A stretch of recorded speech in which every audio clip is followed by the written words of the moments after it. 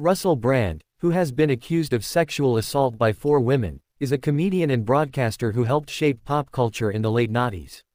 The 48-year-old, who was born in Essex, surged to fame as the host of Big Brother's Big Mouth, and went on to star in Hollywood films, marry and divorce one of the world's most famous pop stars and cause one of the biggest scandals in the BBC's history. Over the years, he developed a cult following for his views on politics and society, and more recently has dabbled in the world of conspiracy theories in videos posted on YouTube and Rumble. But Brand started his career in entertainment as a stand-up comedian, performing at the Hackney Empire in 2000 and later the Edinburgh Fringe. Much of his content drew on personal experience. Brand has always been open about his use of illegal drugs and addiction to sex. He would later write about both in his autobiography My Bookie Wook, and his experiences helped shape his political activism. In the early part of his career, Brand hosted radio programs on XFM and later BBC Six Music, and went on tour with his stand-up shows, which saw him build a following on the comedy circuit. One of his earliest controversies came in 2001, when he was dismissed from his job as an MTV presenter for turning up to work dressed as Osama bin Laden on the 12th of September, the day after the terror attacks on New York's Twin Towers. Brand later admitted he was on crack and heroin at the time. But although stunts such as this attracted publicity, Brand was still not yet the household name he would become. The turning point in Brand's career came in mid-2000s, when he hosted Big Brother's Big Mouth, the E4 companion show to the hugely popular reality series Big Brother. The comic was in his element hosting the spin-off show, previously titled Big Brother's E-Forum. Its format saw him bounce around the bright yellow studio interacting with special guests and members of the public, who would give opinions on the latest goings-on in the Big Brother house. It was an environment in which he thrived, his distinctive blend of charisma and humor on a fast-paced show putting him firmly on the radar. He was unique in the television landscape, the sheer force of his personality, and volume of his speaking voice, impossible to ignore. His aesthetic, skinny jeans, dark clothing, big hair, reflected pop culture at the time. His gothic look was often compared with Amy Winehouse, the troubled singer who would die from alcohol poisoning in 2011. From the beginning, Brand's personality was not for everyone, and for every viewer who loved him, there was another who couldn't stand him. But his divisiveness only increased his cultural cachet. Big Brother's Big Mouth ultimately provided the springboard he was looking for. Brand went from being just one comic in a sea of thousands at Edinburgh to being the most sought-after presenter in the UK. In the years that followed, he was courted for so many presenting gigs that it was hard to keep up.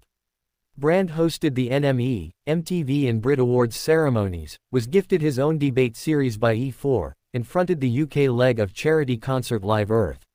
He was also moved from BBC Radio 6 Music to the more mainstream Radio 2, to host a 2-hour program on Saturday evenings. But phone calls he made to the Fawlty Towers actor Andrew Sachs on the show in 2008 prompted a huge scandal, which came to be known as Saxgate. Sachs had been due to be interviewed by Brand on that night's pre-recorded show to promote a new TV series. But when he failed to appear, Brand and Jonathan Ross, who was also a guest on that show, left an offensive voicemail message for the actor, in which Ross made clear that Brand had slept with Sachs' granddaughter. During the rest of the show, the pair made attempts to rectify the situation to comic effect, by leaving a series of further explicit voicemails which also mentioned the actor's granddaughter, Georgina Bailey. More than 40,000 people complained after the broadcast was reported in the newspapers.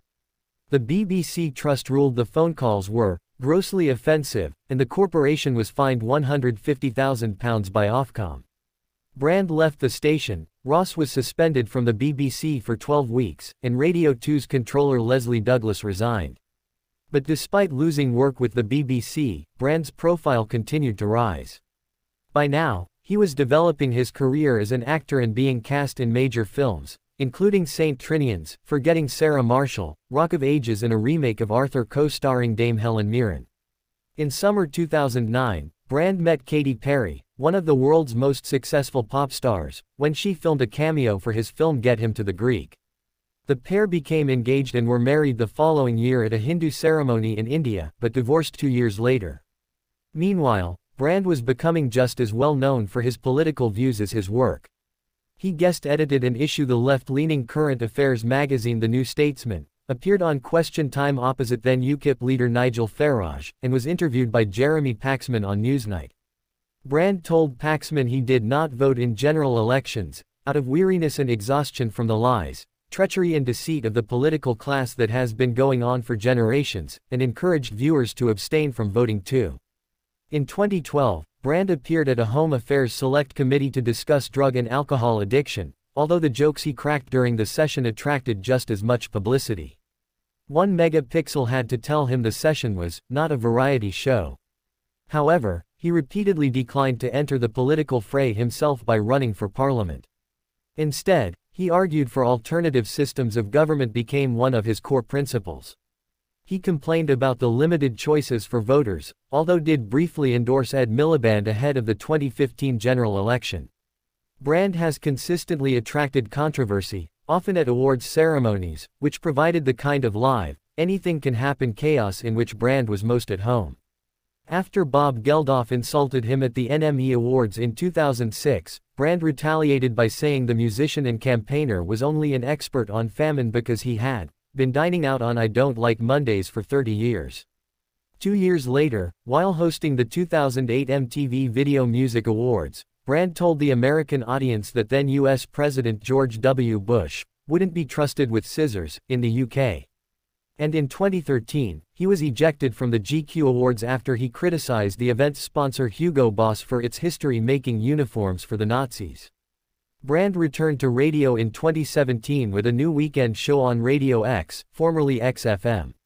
However, the show lasted less than a year. After the success of his first autobiography, Brand went on to publish a second, Bookie Wook 2, this time it's personal, as well as further books about politics and his recovery from addiction. Recent years have seen him take a new direction, particularly since the start of the COVID pandemic in 2020. Brand grew his following on YouTube as he discussed conspiracy theories surrounding the disease.